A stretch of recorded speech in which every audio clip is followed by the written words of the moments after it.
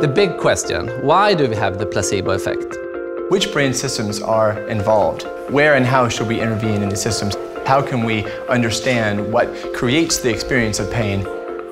The main question for a neuroscientist is what happens, what is going on in the brain of these patients. The Robert Wood Johnson Foundation gave us a grant to do education. They wanted us to do 5 forums on placebo studies and therapeutic encounter. More important for us to understand placebo effects in depression because it's an attempt to expand the dialogue, create new networks, create new collaborations.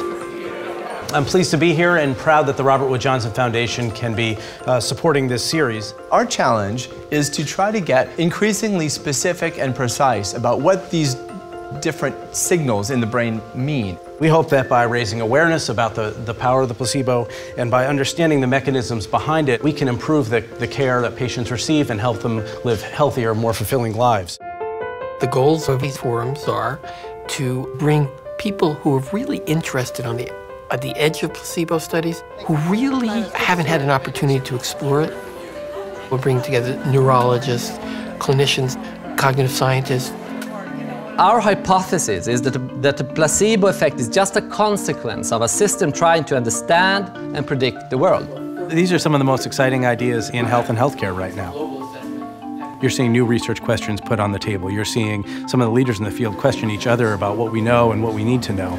Or were any studies done regarding what the physician believes, if that affects the patient's treatment?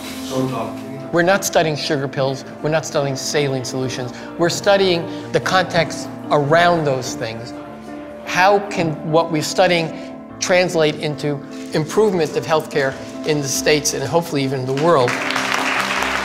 We are on the cutting edge of what's happening here in this field. We know this mind-body connection is incredibly powerful, and the more we learn about it, the more we recognize we have to learn even more. Stay tuned on the Foundation's website or go to programandplacebostudies.org.